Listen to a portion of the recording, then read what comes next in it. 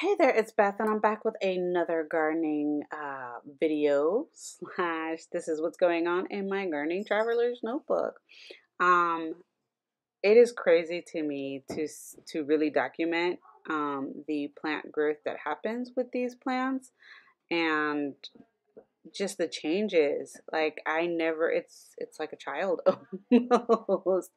I never expected to see the growth that I have seen with my plants, and maybe that's why I really enjoy gardening so much. So these particular photos were printed on my HP Sprocket, so they're the sticker kind, and I stuck them down um, without really thinking. I really just stuck them into the notebook and didn't think about space and what I would need for space to document. But that's okay. I was really able to get my story told and have enough space to also do some decorating. So recently, I completely redid my work slash craft area, and I got rid of so much stuff. And now, really, all I have embellishment wise is what's in this little box here. And I like it that way because I know that this is really the only place that I have to go and look for embellishments and die cuts and whatnot, and I don't feel so overwhelmed. So for me, having a smaller stash and a smaller, knowing what I have, makes it easy for me to just dig through this one little drawer. Has all my die cuts, and the other drawers have other things. Like I still have stickers and puffy stickers and sequins and all of that. I still have all of that, but it's all in this one little cabinet drawer.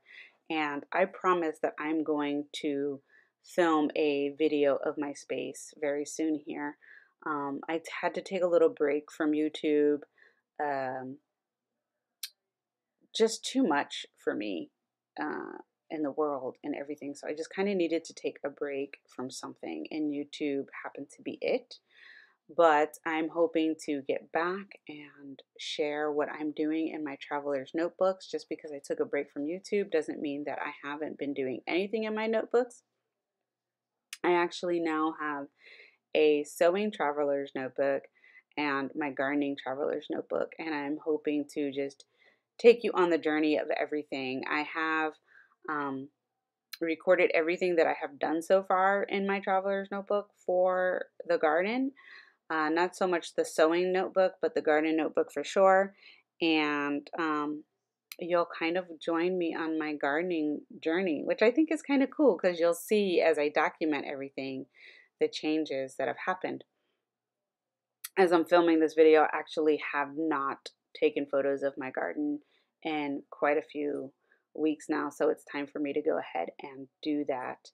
And this video is pretty much it. It is done.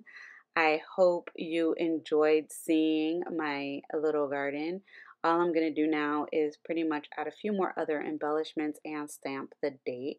I think it's important with the gardening notebook when I'm documenting to make sure I have the date on it so I know when the photos were taken.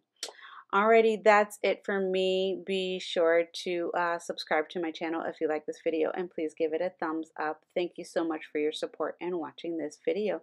Bye.